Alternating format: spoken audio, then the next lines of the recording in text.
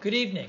My name is Jim Lindsay. I am the director of the Robert S. Strauss Center for International Security and Law here at the University of Texas at Austin.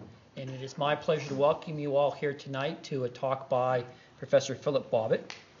Philip, it is safe to say, is well known to many of you here. He is a distinguished senior lecturer at the University of Texas School of Law. He is also the Herbert Wechsler Professor of Jurisprudence at the Columbia University Law School, as well as a senior fellow at the Robert S. Strauss Center.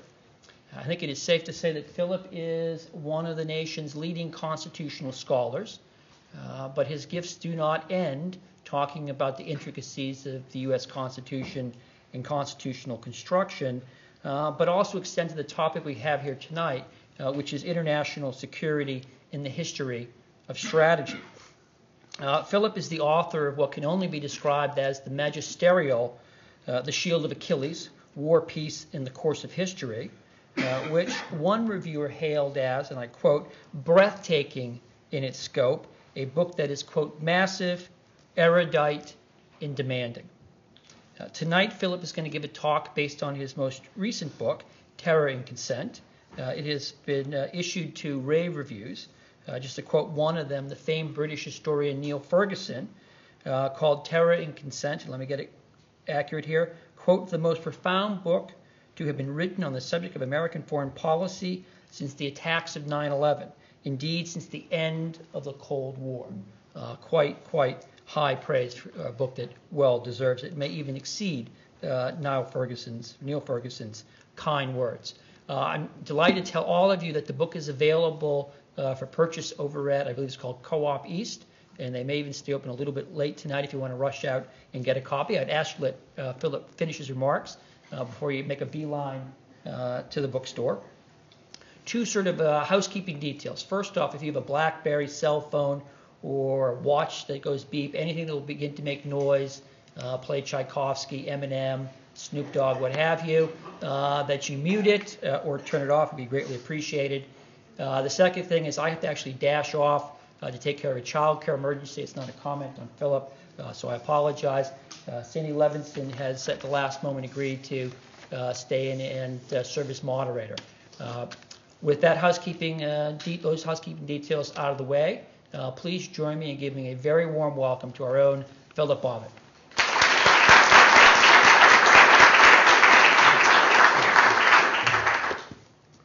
I want to begin by reading, I think, just 6 lines of a famous poem by Marianne Moore that will, I hope, set the theme for my topic tonight. It's from a poem I think you probably may know. It's excerpted in Terror and Consent, called What Are Years? What is our innocence? What is our guilt? All are naked, none is safe. And whence is courage? The unanswered question, the resolute doubt, dumbly calling, deftly listening, that in misfortune, even death, encourages others, and in its defeat, stirs the soul to be strong. The relationship between ideas, like the ones in that poem, and the ones in this lecture tonight, the ones in the kinds of books that Professor Levinson and I write, and action is very hard to trace. It's very flattering when one hears that one's ideas have been put into action by some official, but I think usually exaggerated. The ideas of intellectuals, rather than motivating people to action, are usually picked up when they're handy and put aside when they no longer fit the preconceptions of the person using them. It's very hard to find ideas that get us to reset our notions, that try and shape the way our preconceptions are felt rather than fit with them. Since 1990, the end of the long war of the 20th century, 3 ideas have dominated political discourse about international security. The first of these is associated with the name of Frank Fukuyama. I think everyone here knows the phrase he has made famous, the end of history. Now, of course, Fukuyama did not mean, as some of his critics quite unfairly charged, that history itself would end. What he meant was that a particular epoch in history, in the dynamic dialectic of history, had come to a stable point. That at least among the great powers, there was a consensus that free markets, free institutions, and international institutions governed by law would dominate the legitimate forms of the state for the foreseeable future. The phrase wasn't Fukuyama's, as he acknowledged, it was Hegel's, because Hegel had felt very much the same after the Battle of Jena, when another constitutional order, the imperial state, had been foisted off on the unwilling Europeans and then passionately adopted by them after the fall of Napoleon. Fukuyama was writing about an unusual period, a period following a long and ardent struggle.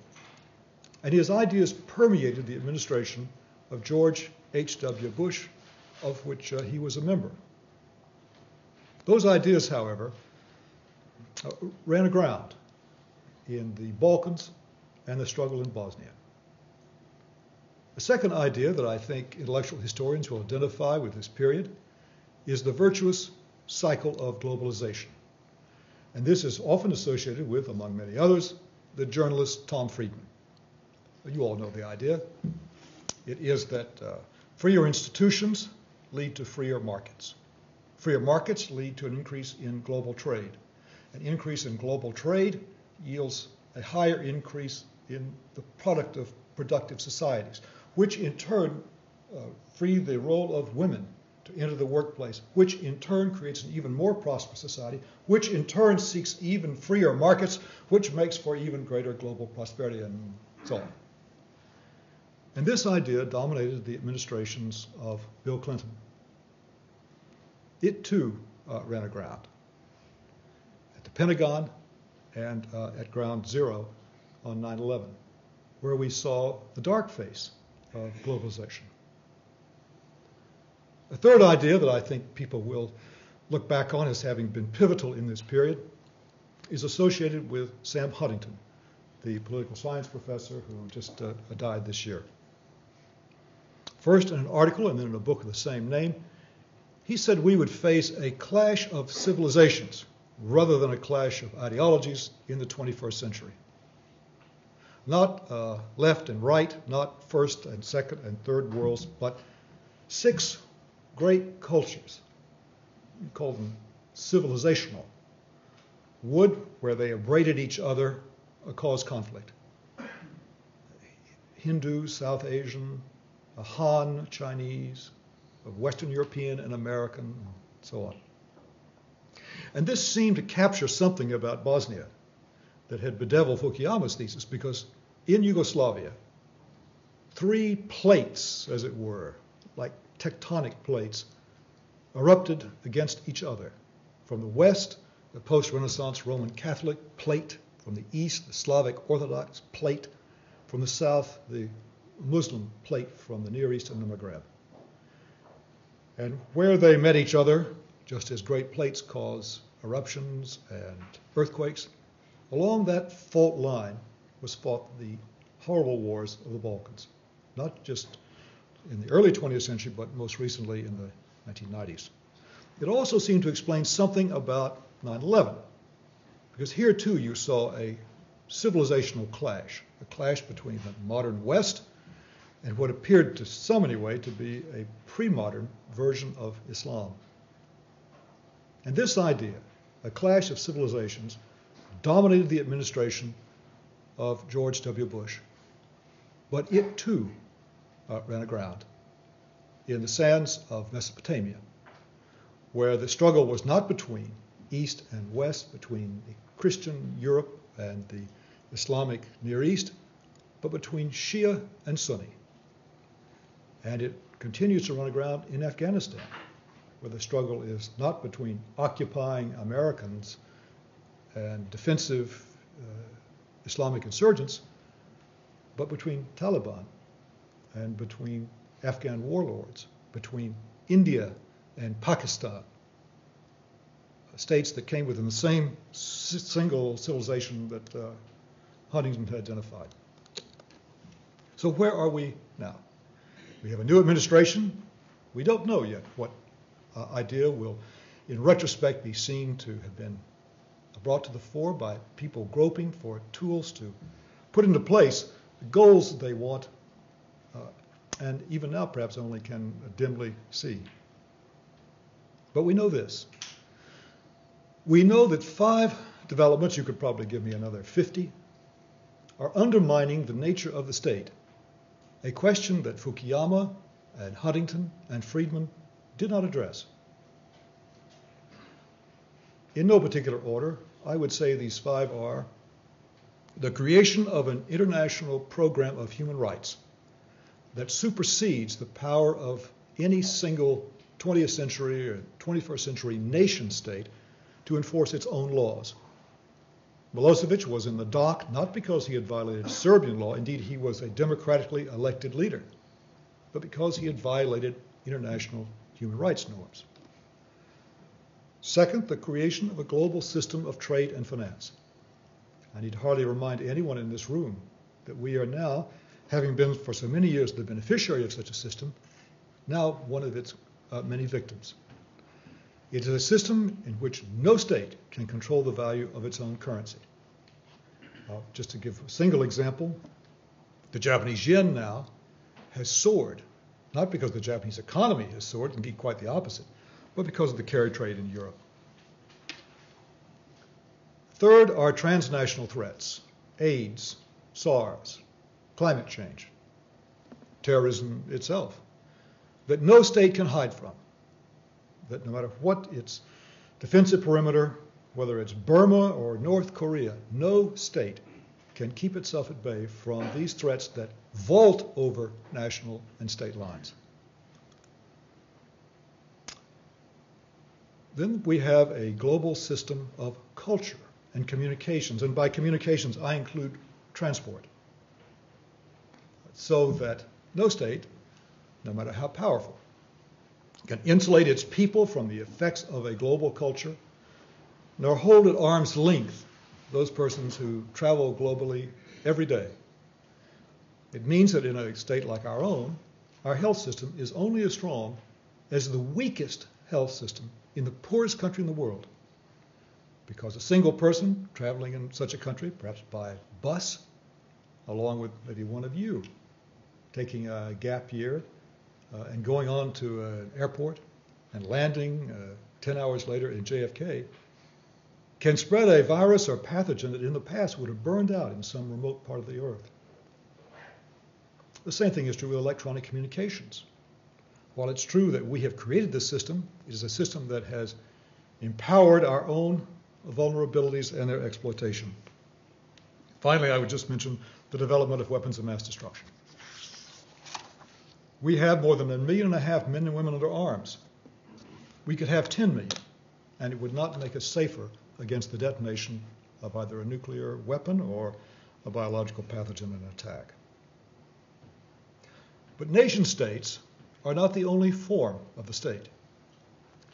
If you had the misfortune as undergraduates to have been a political science student, you might have been told that the nation state arose in the middle of the 17th century.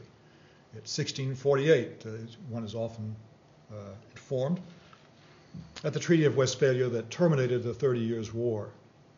And so we are told by political scientists, this is the form within which we live now. They are not lawyers, and they are not constitutional lawyers, or they would not be so naive.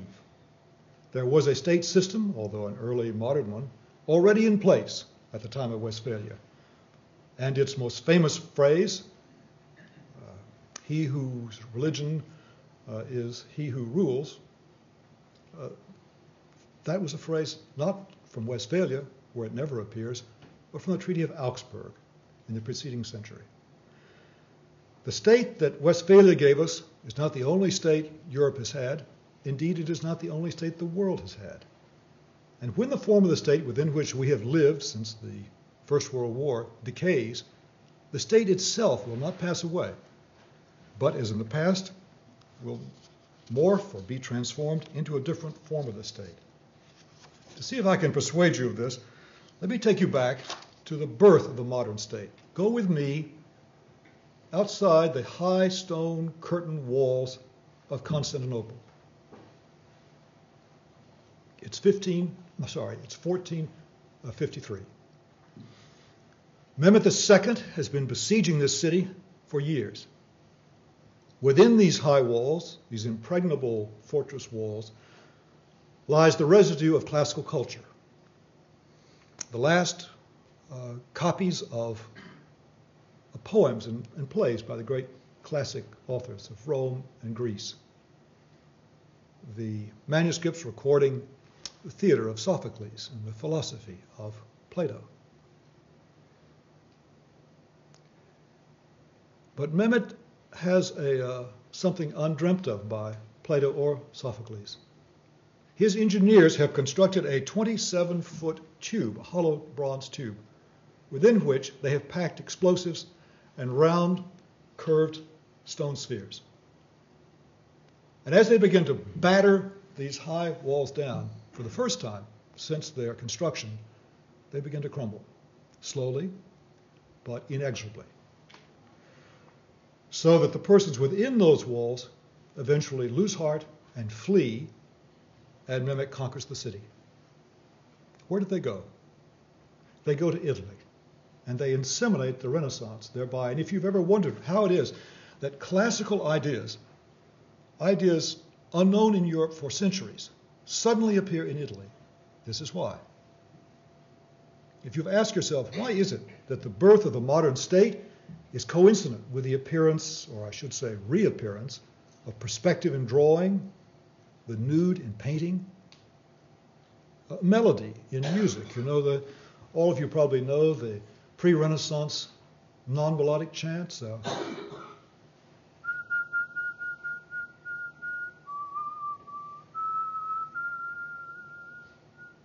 Right? Doesn't sound like Gershwin or Elvis Presley, does it? But the ancients had a more melodic tune, a line that was reintroduced into music in the 15th century. Mehmet's cannon was too heavy. It was too stationary for anything but a very long siege. But in 1494, when Charles VIII came into the Italian plain, he brought mobile cannon. Cannon had been in Europe for a long time. What they lacked was the power of Mehmet's charges and the new mobility of Charles's light bronze cannon. They were cast with the technology used, ironically, to cast church bells. The Italians immediately recognized the change. The rich, weak, walled cities of Italy, the 5 cities that contended for supremacy there, knew their politics were at an end. That henceforth they would be the playthings of Spain and France and the empire. Machiavelli noticed this, so did Guicciardini. What the cities needed was a state. That is, they needed something that would survive the leadership of the occasional prince. Feudalism had a series of legal institutions that were born and died with the person of the prince. Treaties, for example, ceased to exist if a signatory died. Legations and embassies were personal representatives. All this had to change. Princes now needed something that would outlast them, so that their treaties could outlast them. They needed a more solid bureaucratic foundation to raise money for fortresses. The high walls within which they sheltered had to be torn down and lower walls built further out from the city so they could put their own artillery on top of those walls to keep besiegers at bay. They needed permanent embassies, and so from this period date the first permanent legations, also the first permanent foreign intelligence cadres. They needed better tax collection. They needed better logistical preparation. They needed a state. And so the first modern states began to appear at this time. Now, as I've told you the story so far, it looks as though a fundamental change in strategy and warfare brings about a fundamental change in the constitutional order and has given birth to the modern state. And that's true. But it's a half-truth. It really depends where in the stream of time the historian chooses arbitrarily to step in. So, for example, at the time of the French Revolution, the territorial army of France lost its ability to wage the wars of that kind of army, intensely professional, billeted away from cities, trained in hardy shock tactics of fire and tremendous coherence and concision. These were no longer possible because the leadership that made that possible had been driven out of France. In its place, French generals had armies of millions, but they were millions of proletarians and peasants. They never held a weapon, never discharged a volley, never worn a uniform, never been on a march. And if they were shot at, they threw their weapons down and they fled. With this raw material, brought about not by a change in strategy, but by a change in the constitutional order, the French Revolution, Napoleon and his colleagues fashioned a new form of warfare. Instead of the line advancing towards a firing square, Napoleon turns his troops into a file so they don't see exactly where they're going. The mass carnage of the 19th century begins here, with battles 10 times the size of those fought in the early part of the previous century. So in that case, it's a change in the constitutional order that brings about a change in warfare. I believe we're about to undergo a similar change, that a change in the nature of warfare will accelerate a change in the constitutional order, and a change in the constitutional order, even as it's just beginning, will bring about a change in the nature of warfare. Sometimes my essays are accused of being monocausal, as though I were a military historian saying that military events drive changes in our constitutional order. This is not true. None of my students would make this mistake. We exist instead in a kind of mutually excited circuit, and warfare drives changes in the state, but changes in the state drive changes in warfare, and we are in the midst of just such a profound change now. That's why I'll argue in the next few minutes, it is not a misnomer to say that we are fighting a war against terror, because a war against terror would not have made sense in a previous constitutional order and cannot be avoided in the one we are entering. Now I see some skeptical faces. I think you think that a war on terror is a metaphor, like a war against poverty or war on crime. Last year, one of my students sent me a copy of The Onion that had the headline, "Flash from War on Drugs. Drugs win." And so you probably think that a war on terrorists is absurd enough, but a war on terror is simply nonsense. How could you have a war against an emotion? Will we have wars against nostalgia? Are we going to have wars against pity or euphoria? Who would sign the peace treaty? We believe, I think, that a war against terror is nonsense, in part because we have not seen the kind of devastation that we expect to see in warfare. This is a passage from El País, an essay written by the editor there, a very brilliant man. And he says, "Here in Spain, we don't feel as if we're at war because we aren't. And neither are the inhabitants of the United States, however vociferously many Americans may insist that they are. War is something else entirely. No normal life can be led while war is going on. The Madrileños, who lived through the siege of their city from 1936 to 1939, know that very well. The survivors of the daily bombardments of London during the Second World War know it too. And those Americans who participated in that war, they know it also. There is no war against terrorism. There can be no such thing against an enemy that remains dormant most of the time and is rarely visible. It's simply another of life's inevitable troubles. And all we can do as we continue to combat it is to repeat Cervantes' famous phrase, Paciencia y baraja. Have patience and keep shuffling the cards. And there are other characteristics, besides the lack of mass destruction, that make a war against terror seem ill-suited to our ideas of what really constitutes warfare. This is a passage written by a friend of mine, Simon Jenkins, in the Times Literary Supplement. Simon says, "There's no war on terror. There's no enemy army. There can be no negotiations, no treaty, and no peace. Terrorism is simply a nuisance, a technique of conflict as old as war itself. And it's true that at present, the most notable fact about the years that have followed 9/11 is just how little violence and death have ensued. Despite the invasions of Afghanistan and Iraq, there were fewer deaths in warfare during these years than at any time during the wars of the 20th century. Just to give you a benchmark, during World War II, on average, 16,000 people died every single day of the conflict. Despite a murderous campaign against Americans that began well before 9/11, the number of Americans killed by international terrorists since the late 60s is about the same as the number who died during that period from allergies to peanuts.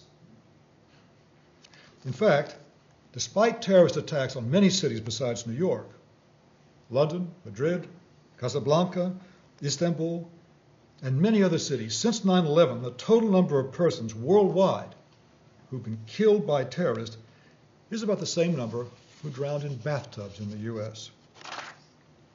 You could conclude that it would be a little short of neurotic to think of a struggle against terror as a kind of war. Finally, the character of terrorism seems to many more appropriate to treatment as crime than as warfare. One hears this a lot from Europeans who have been so successful at treating terrorism on that continent with law enforcement rather than with defense officials. They say, "We know terror and you don't. And your reaction is typical of societies that overreact or react in panic to unfamiliar threats." What I want to do is to look at all three elements of this argument. Whether or not war is an appropriate term, whether or not terrorism can be the subject of war, and how you could possibly win a war against terror, there being no state you could invade, no leader who could sign a peace agreement. So let's look at these ideas. First, let's look at terrorism. I said a few minutes ago that Europeans often say they know terror in a way that we don't. And of course, this is true.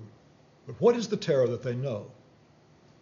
They know 20th century nation-state terror. They know the PKK. My friends in Britain know the IRA. The French know the FLN. The Israelis know the PLO and Hamas. The Spanish know ETA. That is, they know nationalist struggles for liberation. But this was not always the pattern of terrorism. Think back again to the 16th century. For example, think of the sack of Rome in 1527. It lasted for 4 months. The Pope was held captive in Castelangelo by a mercenary army of Protestants. The city of Rome shrunk to a tiny fraction of its size, and terror simply ruled the streets, the plains, for months on end. This was copied again in 1576, the sack of Antwerp. Antwerp was the leading financial center of Europe at the time. It never recovered. This time they were Catholic mercenaries. They thought the city of Antwerp was a libertine center. There were too many Protestants. There were too many Jews. And so a campaign of murder and rape, of extortion and torture was carried on for months at a time. It isn't just 16th century terror that was different from the national struggle of the 20th century. So was 17th century terror, the pirates of the Caribbean that we sometimes think of as a rather romantic phase of history's life. In fact, more than 600 cities were sacked by pirates during this period, and many hundreds of ships taken over. The pirates themselves saw themselves as tiny sovereigns because they reflected the constitutional order of the state against which they struggled. If in the 16th century terrorists were mercenary and intensely sectarian, that's because the states that gave them birth were also mercenary and intensely sectarian. If pirate captains thought of themselves as sovereigns, setting up their own little courts, having written constitutions, declaring themselves to be sovereign, it's because the princes and kings of Europe thought of themselves in this way, because the state had changed. In the 18th century, colonial territorial states used, on this continent, Native American savages to conduct terrible massacres against colonists. Both the French and the English employed the Iroquois and the Algonquin, respectively. The Barbary pirates of that century also were terrorists. They weren't nationalistic terrorists like the FLN, the same part of the Maghreb, but they were terrorists, make no mistake about it. And they resemble the territorial states with whom they bargained. I wonder how many constitutional lawyers know the second largest item in John Adams' budget were payments to the Barbary pirates. We don't even think of the anarchists of the 19th century, not so far away.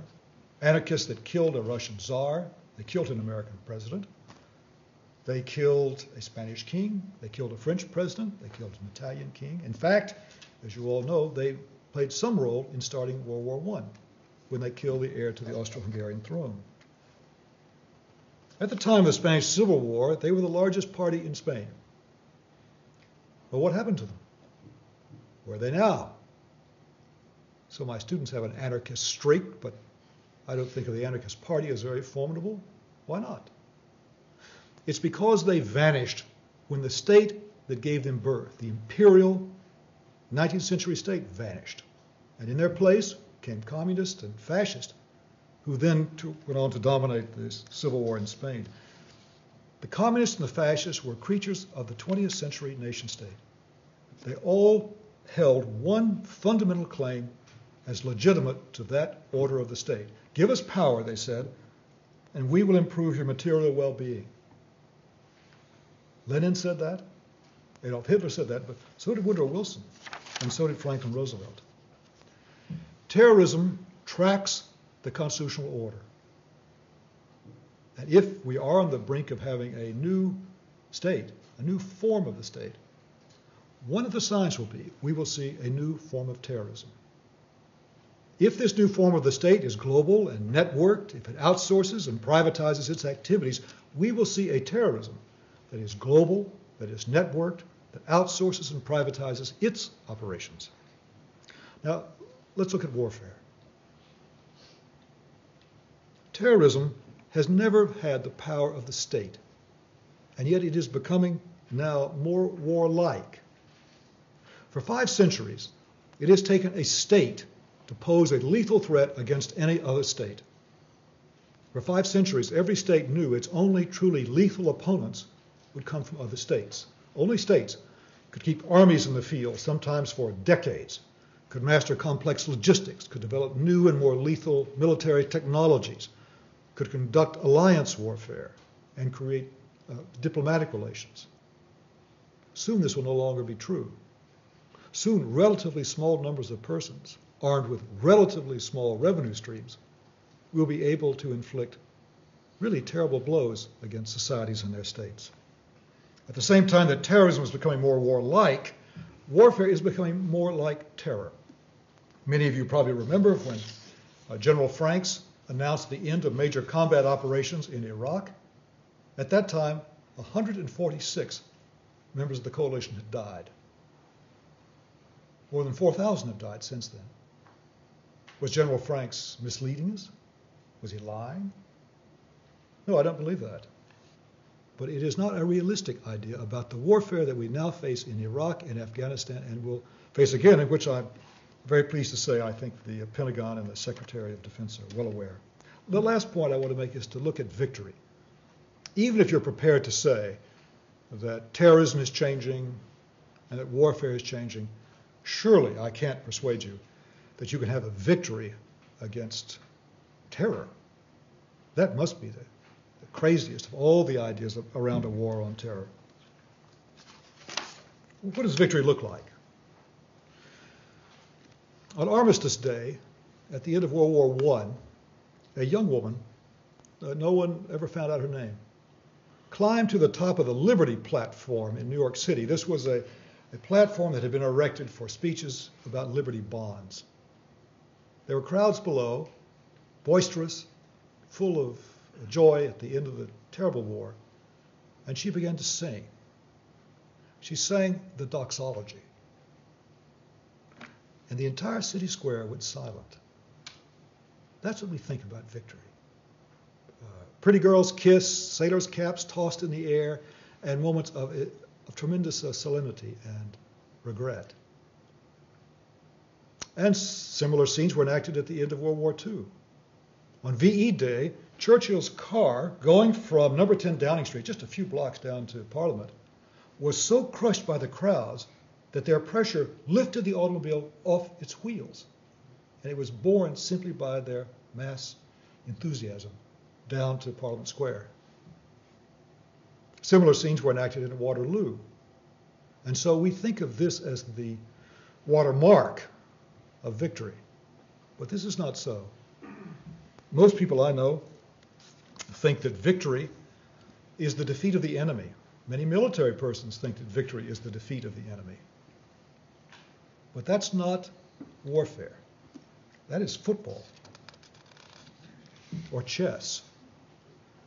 In warfare, victory is the achievement of the war aim, and that is a very different matter.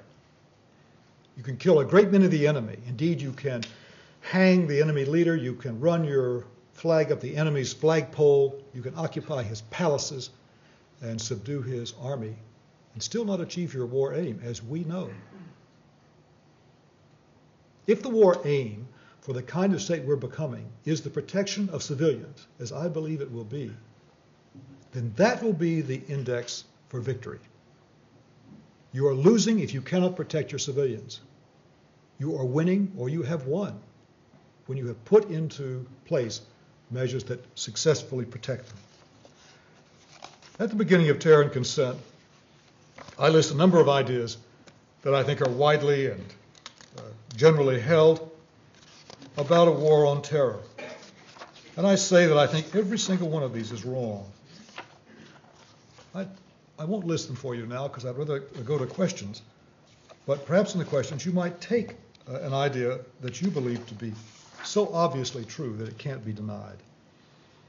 That terrorism is a matter of a technique. That one man's terrorist is another man's freedom fighter. That terrorism won't flourish in democracies. Or that good intelligence provides the key to successful defenses against terrorism. I suspect you may think that an increase in the power of the state means a decrease in our personal and individual liberties and rights. These are all ideas generally held and held by people I respect and who are my colleagues. But I think every one of them is wrong, and I fear for them because unlike so many ideas held by myself and by my colleagues, these can actually disable us and work great danger for us. I began by talking about the role of ideas. And I said that the ideas of intellectuals and academics are usually exaggerated in their effect on policy. But if there is ever a time when government needs ideas, whole reworkings of the ideas that we have held pretty generally in the past, across party lines, across decades, and across the struggles of the 20th century, surely it is now. One cannot say precisely how long we have, but I believe we must urgently begin a fundamental rethinking. We have a few minutes left for questions, but I want to give you one more thing. You've been kind enough to give me your time here. Think of the number of people in this room. Why, the man hours you have just given me is extremely generous. So I have something to give to you. These are 3 stanzas from a poem by Czesław Miłosz. It's called, quite appropriately, Poem for the End of the Century, and it was written at the end of the last century, the 20th century. It begins with a reference to the ideas, not specifically of Fukuyama, but associated with the end of history. And then it moves through the ideas about virtual globalization, and about a clash of civilizations. He doesn't say so explicitly, but you'll hear the echoes as I read it. When everything was fine, and the notion of sin had vanished, and the earth was ready in universal peace to consume and rejoice without creeds and utopias, I, for unknown reasons, surrounded by the books of prophets and theologians, of philosophers, poets, searched for an answer, scowling, grimacing, waking up at night, muttering at dawn. What oppressed me so much was a bit shameful. Talking of it aloud would show neither tact nor prudence. It might even seem an outrage against the health of mankind. Thank you for coming, and I think we have probably 15 minutes for questions, would you say? Right. Yes. Jeff. I have a preliminary question and an actual question. When you said that 5 developments are undermining the state, do you mean the nation state or Yes. the market state? I mean the nation state. Okay. Within and further, within the market state, with the creation of an international program of human rights, that would be a problem within the market state as well, or would it only be a problem within the nation state? No, I think market states thrive on global systems of human rights. Well, you seem to advance as you spoke of Mehmet's conquering of tearing down the walls. That what was kept inside were the greatest treasures, and that the greatest treasures of mankind, Socrates, Plato, and then were transferred to Italy, and that the movement of these things it's concomitant with the changes in modern warfare. That it seems that good things, these constitutional changes that help us be able to live in the new world, go with changes in warfare. Actually, I'm quite agnostic about that. I think if Mehmet had not succeeded in destroying Constantinople, we might very well have seen a flourishing classical culture there. But I've read pieces of the first part of your book, and it seems that we would say that a global system of, say, communication is a good thing. We like the internet. We think it helps us, but it also hurts us. It also allows terrorists to... Yeah, I agree with you. I'm quite agnostic about this. He's a MasterCard-like, I believe. Well, a global system of communications allows me to spend half the year in London writing and have my secretary here in Austin. But it also allows people in London to disguise their communications and send instructions for building bombs to our enemies in Iraq. So what does that mean for international human rights? Does that mean that human rights should solely be confined to nation states, such as states that have basic law? Germany, Israel, are the states I'm thinking of at the moment. Because you said nation states can enforce their law, and that becomes a problem. Yes, I think the implication of that is just the opposite, that a global system of human rights will have to depend upon other institutions than individual states. What would be those institutions? Well, I suppose some are coming up already. You have the Court of Human Rights in Strasbourg, you have the Court of Human Rights in Brussels, you have individual tribunals in The Hague, you have the International Criminal Court. These are all regional and global institutions that span nation states. And you think those shall survive, because you mentioned the Brussels. I don't know.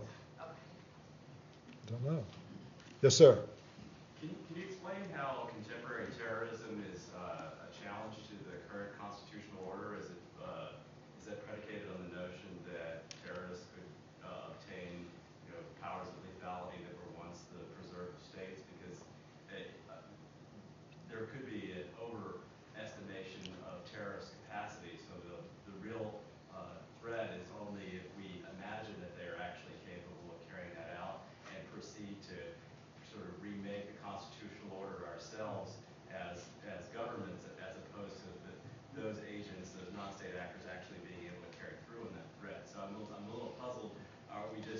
hastening a constitutional order transformation unnecessarily?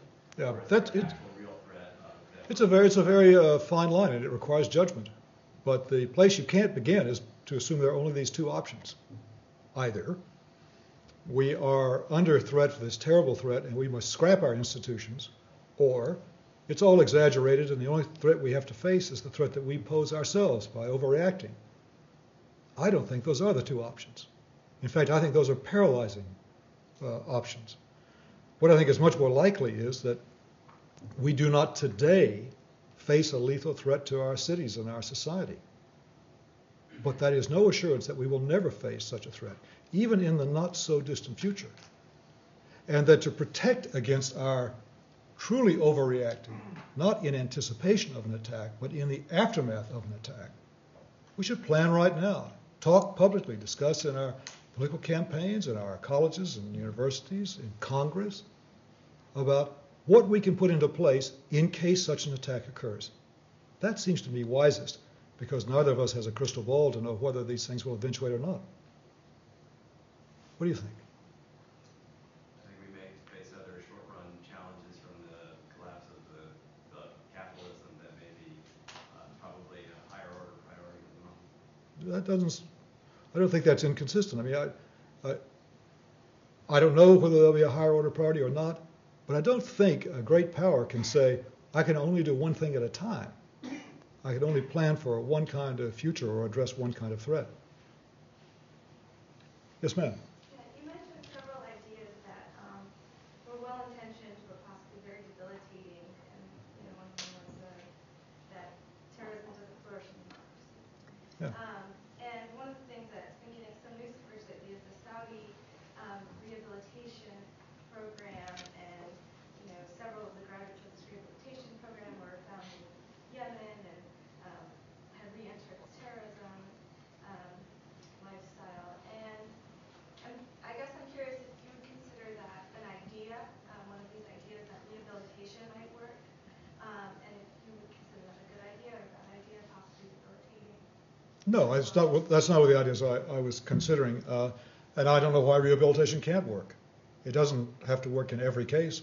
We have parolees who become recidivist, but we still have a parole system. Yes, sir. I think one of the fundamental characteristics that you brought up about the notion of the state is that it's able to carry out warfare. And I noticed that you mentioned that political scientists typically reference the Treaty of Westphalia as the beginning of the modern nation state.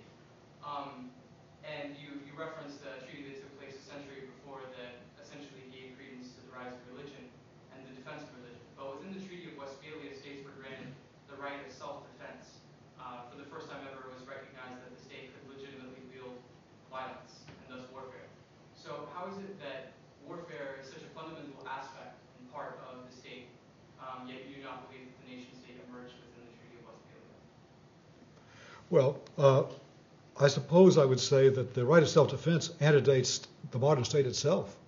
It doesn't just antedate Westphalia. The rights of self-defense you would find in the feudal era, you find even in the classical era. Our ideas about self-defense are expressed by St. Augustine, for that matter.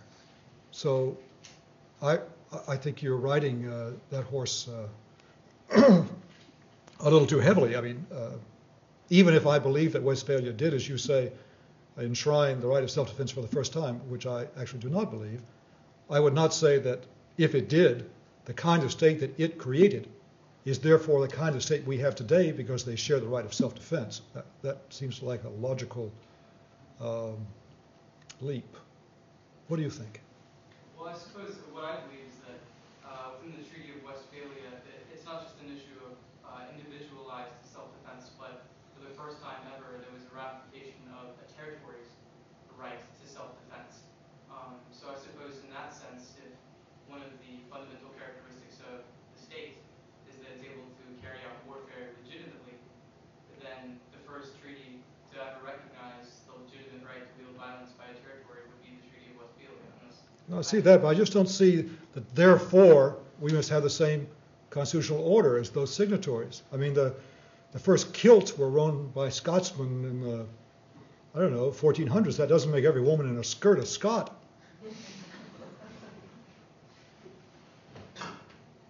I just made that up about it.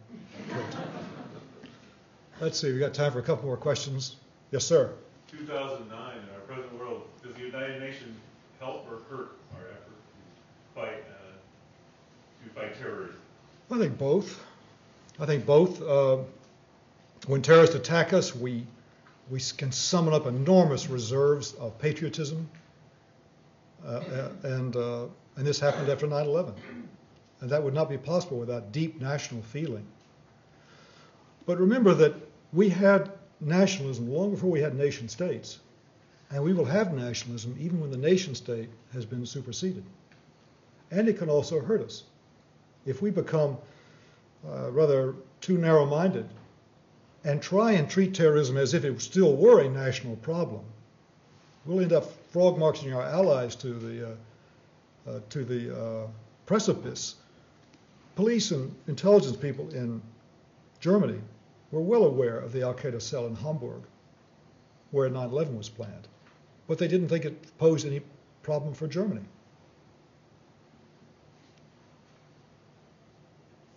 Yes, sir. Do you think records set during the steroids era of baseball should be invalidated? I really haven't given that much thought. What was the question? The question was whether or not a record set by a baseball player who was on steroids at the time the record was achieved should be invalidated or should have an asterisk or something of that kind. I just don't know. I know a really corny joke about this, though. And given the sort of dark message of the lecture, I think it's the least I can do to tell you. A man and his dog go into a bar. Man sits down at the bar on a swivel stool, and his dog hops up next to him. The bartender comes over and he says, "We don't serve animals in this bar." And the man says, "This is no ordinary dog. This dog speaks English." And the bartender says, "Oh, really?" And the man says, yes, he does. And so he turns the dog around towards the dog, so eager. And the man says, "What sort of structure is on top of a typical house?" And the dog says, "Roof, roof." And he turns back and looks very expectantly at the man behind the bar. And the bartender says, "All right, that's it. Get you and your, whatever he is, get out of this, get out of my bar." And the man says, "Wait, give me another chance." Turns the dog again, turns the dog around towards him and says, "What's it like being a dog, being pushed around by every slob behind a bar who thinks he's better than you just because he wears pants?" And the dog says, "Ruff, ruff." And the bartender says, "All right, look, that's enough of you two clowns." And he begins to come around the bar in a very kind of menacing way. And the man says, "Look, just give me one more chance. I'll show you."